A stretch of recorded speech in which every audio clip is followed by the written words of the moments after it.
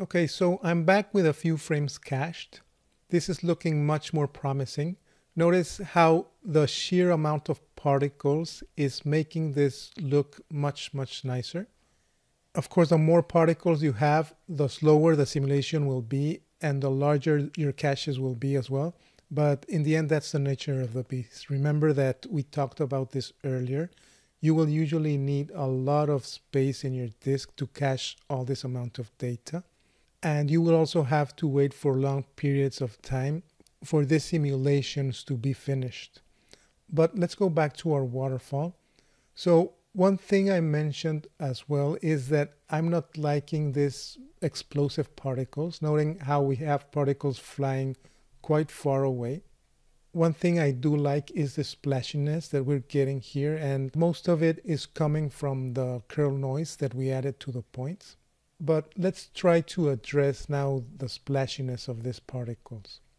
So what I'm going to do, first I'm going to stop this render.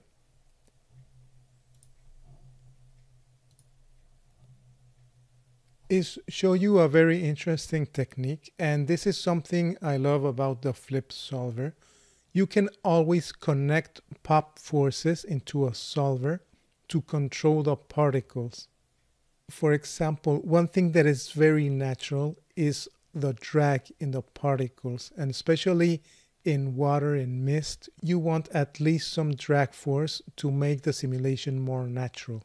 In this particular case, the drag will also help us to avoid the particles from exploding. So I will press the Tab key and look for the pop drag. So notice how the second input of the flip solver is named particle velocity. So I will connect the pop drag here. And I will also decrease the air resistance to 0.1. We don't need that much, probably 0.2. And I will create another flipbook. Okay, so I've cached a few frames now. Notice how the particles are not so explosive anymore. So the drag is helping a lot. We're getting very nice splashes when the particles are hitting the rocks. Also, we have this very nice splashy motion from the emission.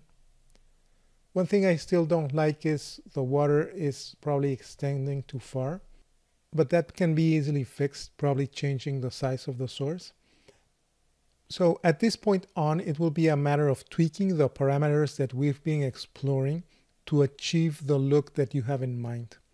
And before we move into caching our simulation, I want to mention something that may be obvious at this point. Of course, in a scene like this, for example, that we have a waterfall, we don't want to see the waterfall forming in camera.